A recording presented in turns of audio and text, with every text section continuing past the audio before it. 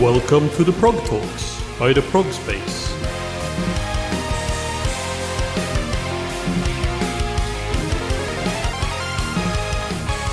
Welcome to the Progtalks, an interview series by the Progspace where we will be talking to musicians in all corners of the progressive music scene.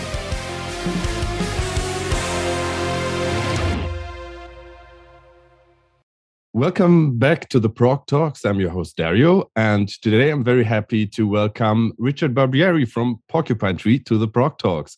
How are you doing, Richard? Very good, thanks. In Berlin today. Yeah, great to talk to you. And Porcupine Tree is back after 12 years. And my first question would be: were you aware in this time, like in this time span, where Porcupine Tree were on this hiatus, indefinite, not really announced anything? Were you aware that like the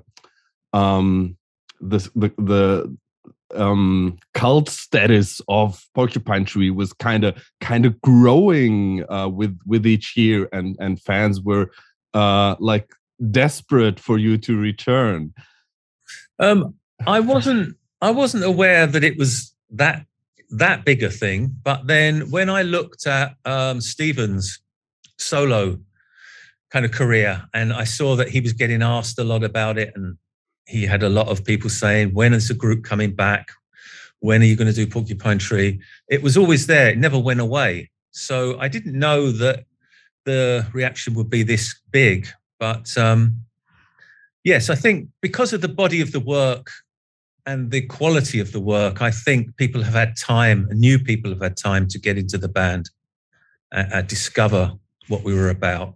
And so I think it's taken on quite a big deal now, you know.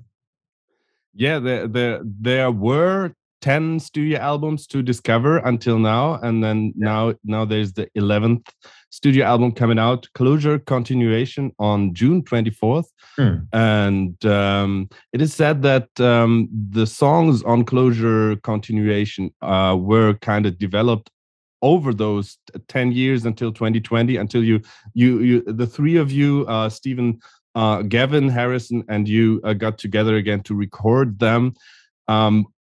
Were they all coming like the basis of the songs? Were they coming from Stephen, or did all of you have like bring some ideas into the sessions, that the recording sessions in 2020 and 21? Well, this album is the first Porcupine Tree album to be written with all the members. So it's a co-written album. And the timeline was a bit different for me from the other two. So Gavin and Stephen started working as early as 2012 together.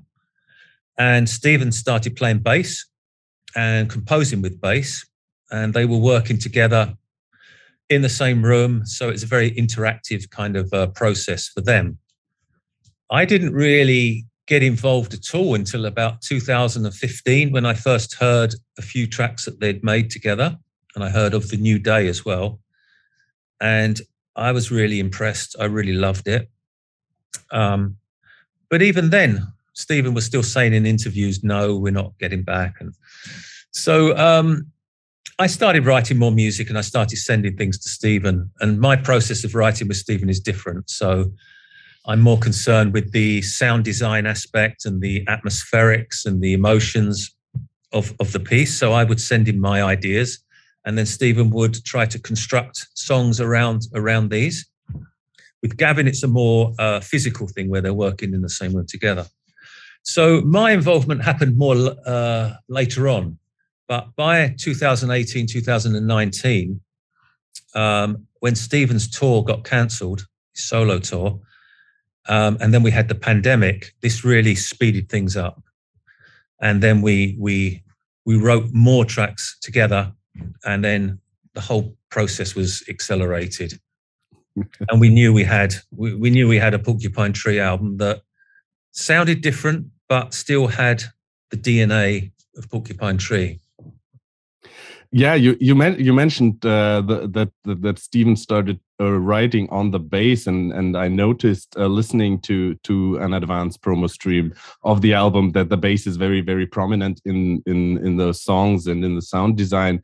But of course, you also mentioned that the sound design is your thing, and looking at your solo stuff as well. You put out a couple of solo albums and EPs in the meantime, right? You're exploring usually more ambient and more soundscapey worlds, musical worlds. With Porcupine Tree, there's at least after a certain point in the discography, I would say also like this very almost metal or prog metal riff approach that is seeping into some parts of the songs. Is it for you as a keyboarder who is usually in more ambient worlds at home? Is it different for you to approach these parts, these more rock or more metal, more aggressive parts when you go into the sound design? And compose your part exactly. I mean, this kind of started around the In Absentia album, as you say, with the heavier riffs and the more metal kind of approach. It's more challenging because you have to find the space. You have to find the space, and you have to find the frequency and the position of where you can place things. And it's interesting. Obviously, if you're working with a metal track, then my approach would be more dynamic. So I would start using more distortion on the keyboard sounds, maybe more aggressive sequencing sounds, possibly more abstract. But either way, it's always a case of trying to find the space. And I've made it work with rock music. And obviously with this new album, there's a lot more space. So probably my more ambient and atmospheric sounds are coming through more on this album. Yeah, I thought especially in the centerpiece, maybe Dignity in the middle, I noticed there's a lot of ambience and soundscape going on. A little bit less metal. That's a good example of the way I work with Stephen. So that intro is something that I already had written, and that kind of inspired him to think of this kind of storyline with a lyric. And he came up with this kind of lyric of this homeless guy who's kind of looking back on his life, and it's like this journey. And so when I heard the lyrics and I got the music back, I then started to work on placing this intro back in like the schoolyard. So I was imagining this guy back as a child. And so I then started to put sound design of the playground and this kind of little boy singing. And that, again, built on that atmosphere. And then the song progressed, and then we go back to that section in the middle. And that was a very successful example of the way that I can work with Stephen. It's a totally different way that Gavin works with him. Wonderful. And there's even like this super beautiful melodic bass solo in the middle that kind of caught me off guard. That's a catchy part of the whole song. Yeah. And there's a kind of bass playing on this album that we've never had before. And this is primarily because Steve's playing the bass like a guitarist. So you're getting a lot of high melody lines, a lot of stuff up the fretboard. Yeah. Going on in the track list, Heard Calling and Walk the Plank, I thought I got two thoughts on the songs. Like for once, especially on Walk the Plank, but I think also on Heard Calling, there's some electronic stuff going on from you, and in contrast, Gavin's drums have a very organic and warm sound. So was this a deliberate approach to like combine these two worlds together? Well, it's a nice combination. It's a combination I love, is electronics and acoustic. Gavin's preference for his drum kit has always been to have a very natural sound. So he doesn't really like to play around with the sounds too much or distort them or kind of mangle the sounds. So he has a traditionally good sound on the kit. It's a pure kind of sound. And it works really nicely with the electronics. And they're the kind of two extremes that you get in Porcupine Tree. From the performance-based side and the random abstract electronic side. And especially in that track, I quite like that. It's kind of sounds like a mad professor in a laboratory with these electronics against this really beautiful drumming. Yeah, you mentioned the two extremes. The other thing I realized on most of the tracks of Closure Continuation is that there's indeed these two extremes in another way, in a different way, which would be that I think most of the tracks, or like a substantial number of the tracks, they do have these beautiful melancholic melodies that were kind of in the middle era of Porcupine Tree, I would say, Stupid Dream and These Days, and also Stephen explored with Blackfield a little more. But then you have like juxtaposed these abrasive metal riffs.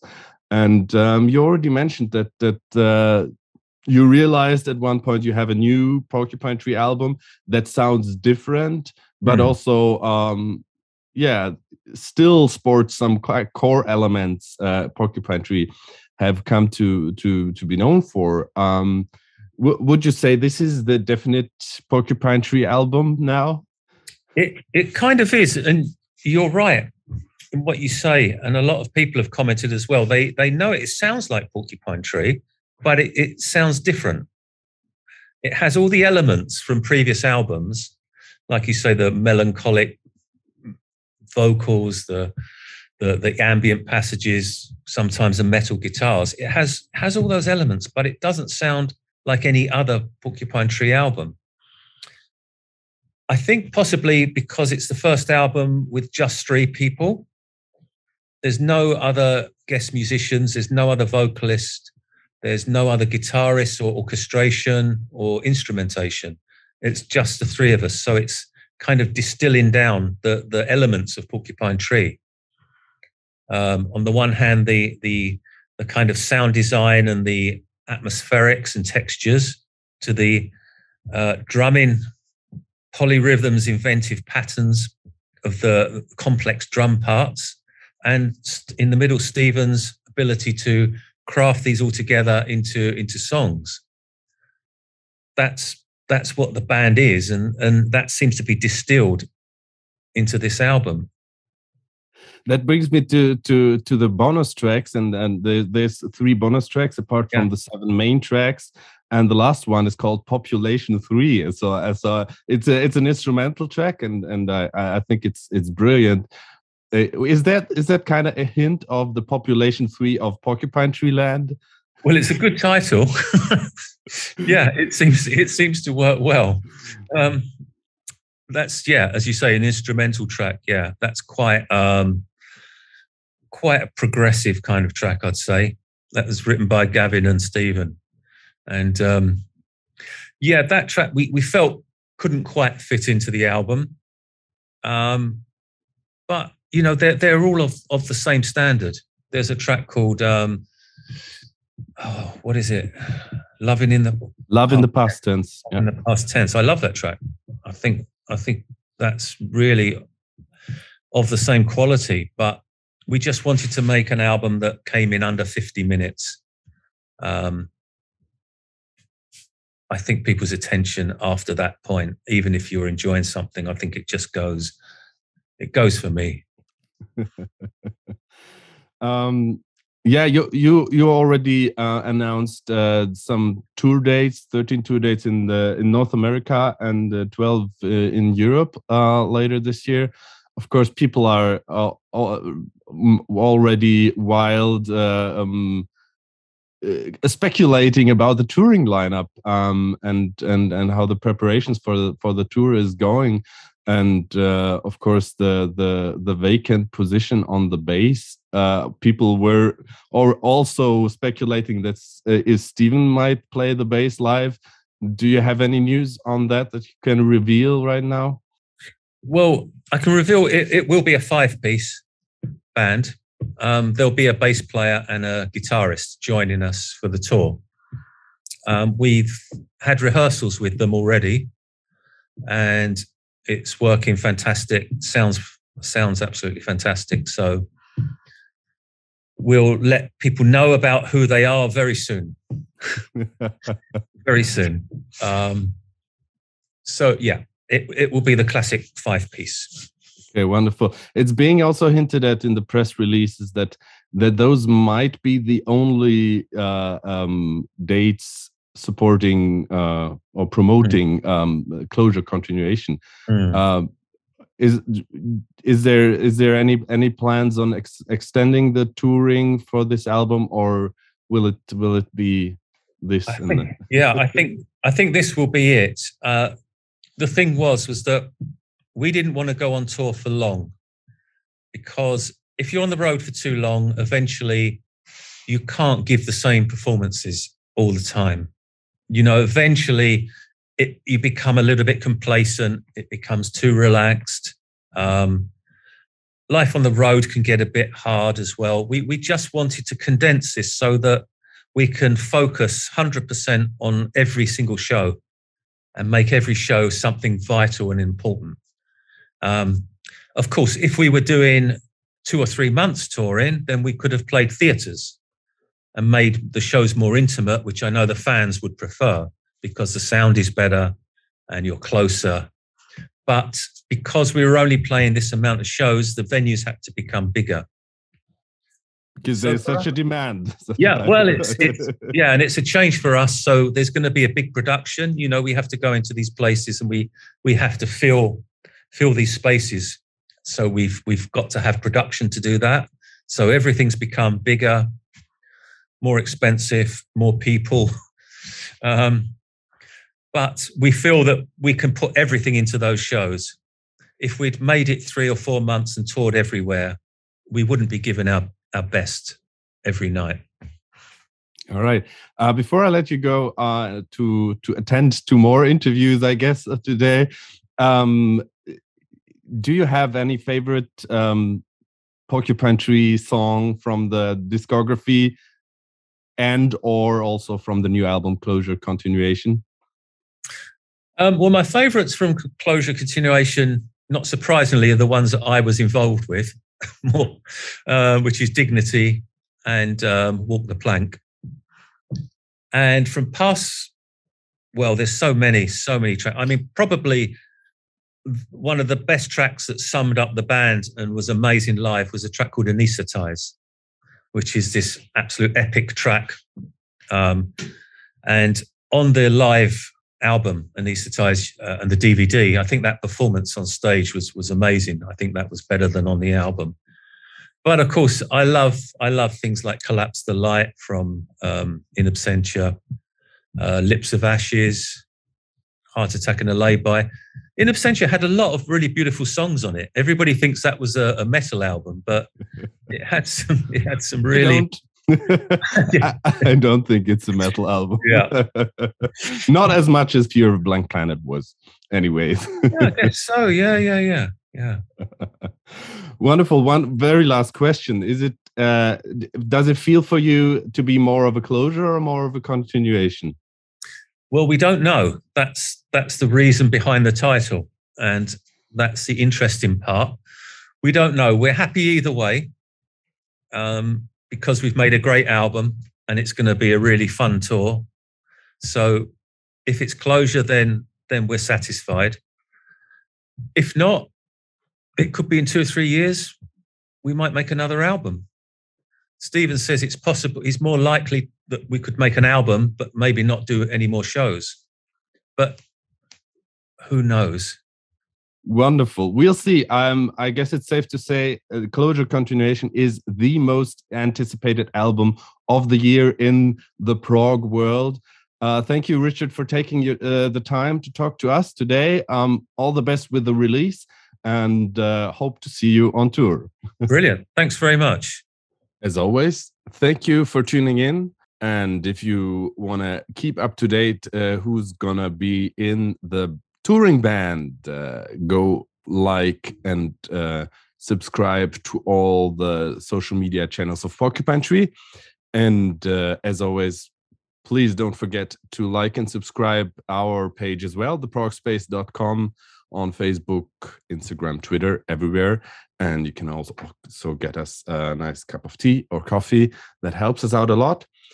Thank you so much for tuning in, and take care of yourselves. Until next time, keep spreading that prog love. The Progtalks, produced by the Progspace. Main host, Rune Belsvik Reinås. Produced by Rune Belsvik Reinås, Vanessa and Matthias Kirsch. All graphics and animations by Vanessa Kirsch. Intro theme by Giuseppe Negri. Outro theme by Zach Munowitz. This was the Prog Talks by the Progspace. See you in a week.